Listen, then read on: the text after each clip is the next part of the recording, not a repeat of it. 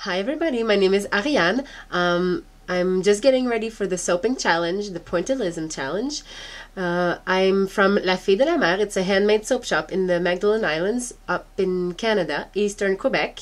So I'm actually a French-speaking person. So I'm sorry if I stumble on my words once in a while, and I might drop in a few French words once in a while. So I'm just about to get ready. I just wanted to show you my inspiration. So I was inspired by the flowers that I grow in my garden during the summer. Those are poppies, and in the back I also have sunflowers. So I was inspired by those, and I'd like to do a soap with poppy design, but I thought it was kind of complicated. So I looked up on the internet and found this painting of a poppy field, and I thought it was so beautiful because it's mostly like layers. So this is a painting that I modified with Photoshop like this to get the pointillism effect, and I thought the pattern, you know, with the layers of colors would be great in the soap. So here we go. I'm just about to mix my colorants, put them in my squeeze bottles that I just got from the hair salon, and I got my mold, my measuring cup, my mini whisk, everything's ready. So I'll let you know what comes up.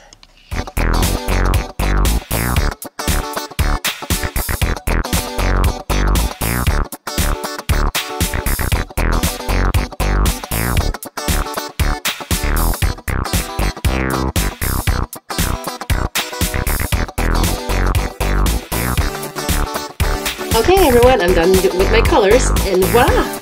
Here are my samples, and I've got an orange down there. I didn't have a seventh bottle, so it's in a cup. But basically I got white, pale green, pink, red, dark green, and ultramarine blue. So, bonjour, bonjour! So I'm in my workshop, and I'm going to start mixing my oils. So.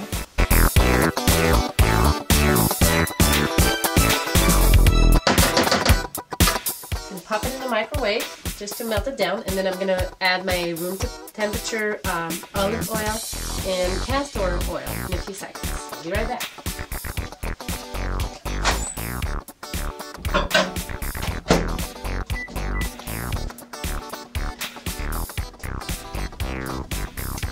And olive oil.